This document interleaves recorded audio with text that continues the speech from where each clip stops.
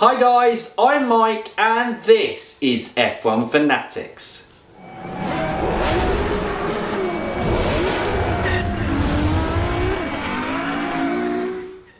Welcome back to the F1 Weekly News Show, which is your place to get all the latest news from the world of F1 all in one place. I pick out kind of the most standout headlines for me over the course of the past week and give my opinion on those, and then obviously you guys in the comments below get involved and give your thoughts on the stories below as well. And don't forget, if you are new around here and you'd like more F1 content like this or feeder series content, as one of the news stories today is linked to the feeder series, you can click that subscribe button and click the bell notification to keep up to date with all our latest content. But guys, let's get into the news, starting off with our first story, and the first few stories are kind of going to relate to Renault. And so the first one was kind of, I think, Cyril talking about obviously Esteban Ocon coming into the team, and he said that he's kind of given a new energy, kind of almost re-energized Renault in their kind of pursuit to keep pushing forward. I imagine a bit like what Ricciardo did last year, getting another fresh face, someone like Ocon who had worked for Mercedes. So they now have two drivers that within the past couple of years have worked with two out of the top three teams in Red Bull and Mercedes. It certainly is having that good experience and personnel driving the team forward. And both obviously Ocon and Ricciardo will be very hungry and very keen to impress in this next season in 2020.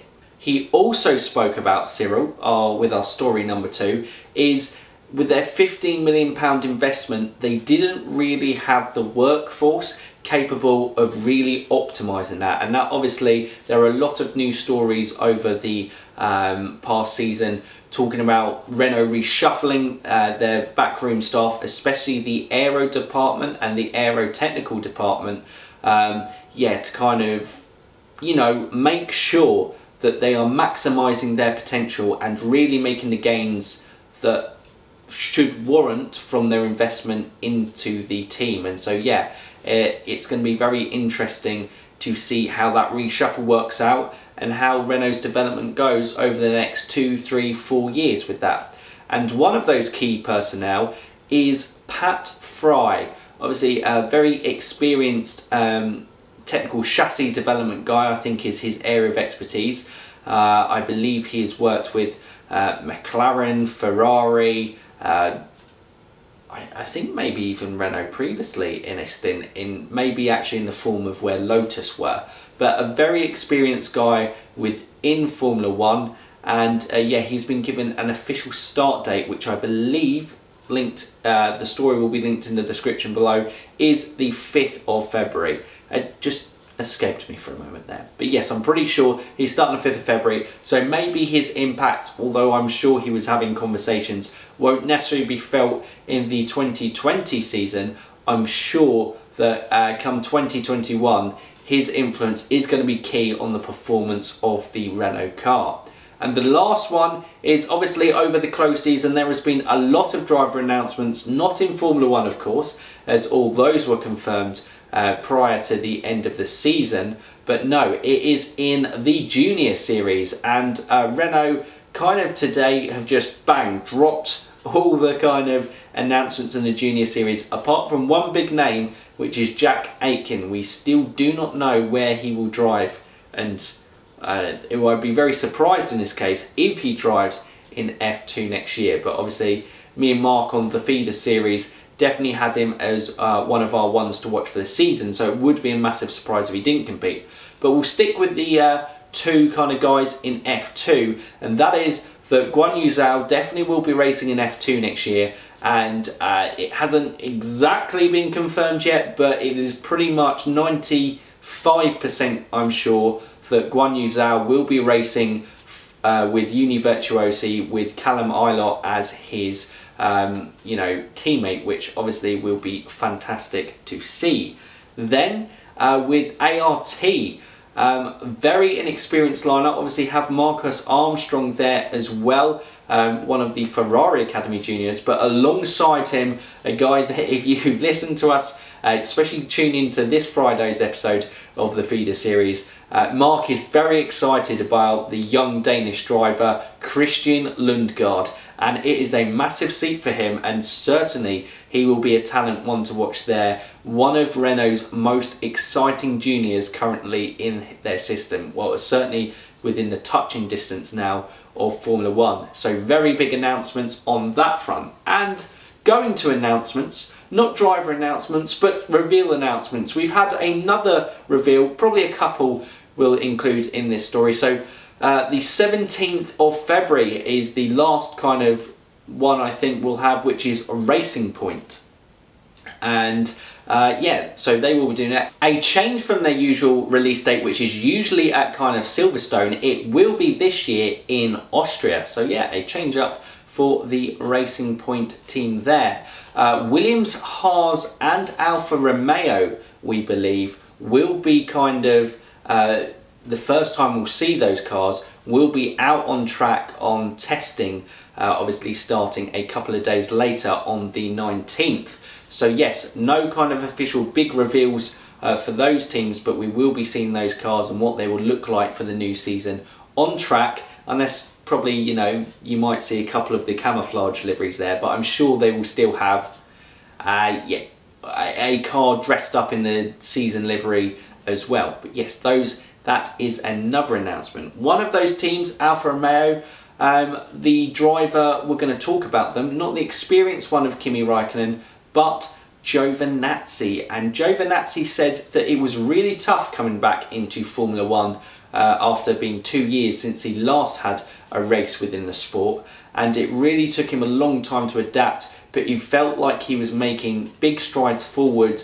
and really improving towards the end of the season. And on his results and how he was performing on track and in qualifying, I'd be inclined to agree with that thought. And it's one that we've spoken about with Esteban Ocon obviously having a year out, and other guys who've taken, you know, had sustained periods out the sport. It does take a little time to readapt to the cars in F1 and to get it right. But yes, Giovinazzi will certainly heading in the right direction at the end of 2019, and we'll be hoping for some big performances in the 2020 season. Our penultimate story involves Pirelli tyres, and last year obviously they tested at the US Grand Prix with some unpopular feedback, and it didn't really work well as testing tool.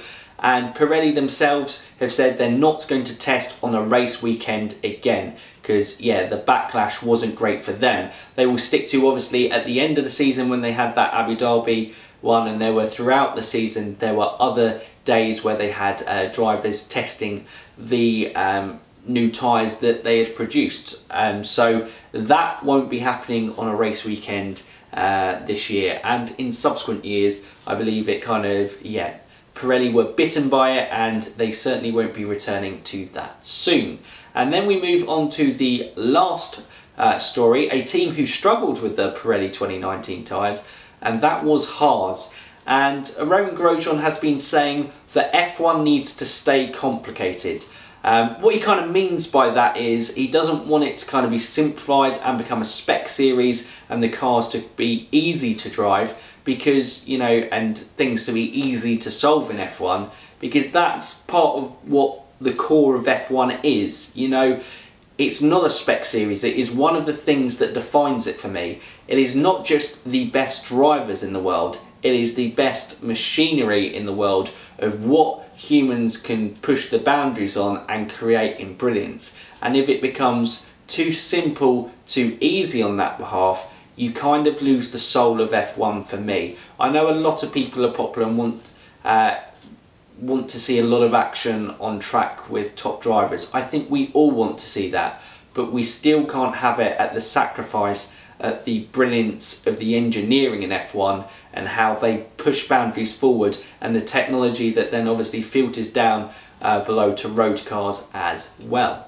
Combined with that, we also have Kevin Magnussen believing that Haas can avoid having a kind of spiralling decline like Williams have suffered in the past couple of years, and what McLaren suffered kind of between 2014 to 2018 probably was, yeah, still in that decline there. They reckon they can avoid it. They think they're going to have a positive. Both drivers are speaking positively about the season ahead. I would like to see Haas do well, not just because Katie is a fan of the channel and she obviously supports Magnussen and Haas, but more to do with the fact that it is good for F1 that the newest team within it can obviously be competitive and do well within the sport, because it encourages the future of more teams maybe coming into the sport, but also competitive cars on the grid lead to better racing. And if they go into a spiral out of control like Williams have done, then yeah, really it wouldn't be great for F1 to be having two teams like that. Hopefully Williams can rise up again. But guys, that has been your roundup of the news. A little bit longer one as well. I think in these close season there are kind of getting quite a few bit of news stories now as we approach the season. So yes, trying to keep you up to date as possible. If I have missed any of kind of news stories that you think are outstanding, as always, comment down below and happy to discuss those news stories. But in the ones that we have spoken through today, make sure you kind of comment down below on your thoughts on those. What are your thoughts on the Renault F2 Juniors who have been announced? What's your one that you're most excited by? What do you think the kind of aero reshuffling and Pat Fry's impact can be on Renault? What do you expect from Esteban Ocon this season? Do you think cars can avoid spiralling out of control in their decline? And, you know, do you think that Giovinazzi was improving at the end of the season and is progressing forward nicely for the 2020 season? All those stories, would love to hear your opinion on them as always, guys. And if you've liked the video, don't forget to give it a thumbs up. Lets us know that you enjoy what we're doing. And like I said at the start of the video, if you are new around here, you can subscribe to the channel, click that bell notification, and you can keep up to date with all our latest content. But that's been your news, guys, and for now, you F1 fans, keep racing!